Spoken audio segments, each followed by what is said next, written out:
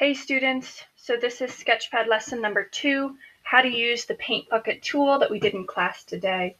So we have our sweater uploaded into Sketchpad. If you have not done this yet, please check out the previous lesson video that will show you how to get to where I am right now. We're going to color in our sweater, and there are a couple ways to do it, but I'm just going to show you one way today, and then we'll build on top of that. So I'm going to come over here to what I call the paint bucket tool. It looks like a little bucket of paint spilling out. We're going to go ahead and click on that. This tool has two options. So we have a menu right here, and you can click on that and see that you can get what's called a vector fill or a pixel fill. First, I want to show you how the vector fill works. So I'm going to change my fill color by selecting this, making sure I'm set to a solid color. We'll get to these later on in our lessons. So we want a solid color. Choose a color you like, and then you can click anywhere to fill in. So a vector fill is going to fill a solid area. Because the sweater image was inside this square, we can see that it's filling it in, and you can see the dashed lines on the edge to show us the edge of that image. Obviously, we do not want to cover our sweater with blue, so I'm going to undo it by hitting my undo button right there. Now I'm going to switch it to pixel fill. I'm going to change my fill color again to a solid color. Any color you like is fine. Sometimes Sketchpad can be a little finicky, so I like to make sure that the last thing that I do is set it back to pixel fill. So I'll switch back to vector fill and then go to pixel fill. The reason I do that after I change the color is because I find that sometimes Sketchpad forgets what tool you're using, and it will act like it's still on vector fill. So we want to make sure it remembers we're using pixel fill.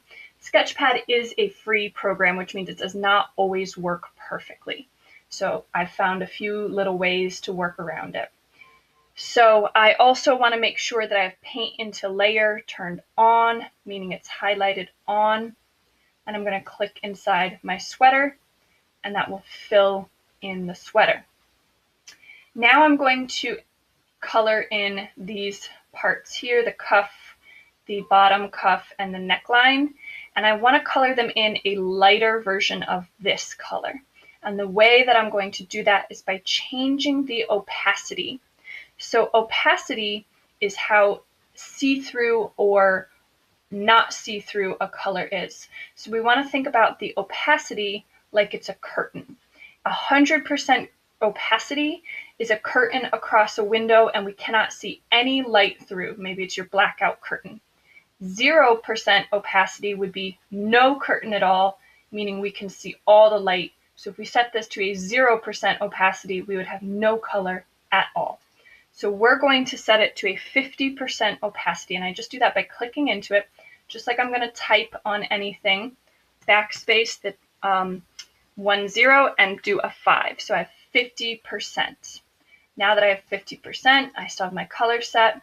I'm going to click into these sections to color those parts of the sweater. So that is how we're going to fill in with the pixel fill tool. So again, we want to make sure it's on pixel fill.